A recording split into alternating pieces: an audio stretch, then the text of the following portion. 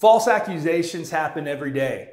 False accusations can ruin a person's professional career. They can ruin your standing in your community, and sometimes they can even ruin your family relationships, the relationships that you have with loved ones.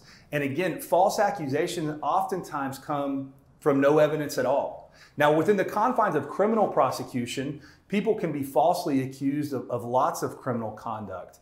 One of the most common forms of criminal conduct that people are accused of doing solely based on an accusation without any evidence is assault. Assault in different jurisdictions, depending on what the accusation is, can be a misdemeanor offense and does not necessarily have to be based in any physical evidence or even photographs of physical evidence.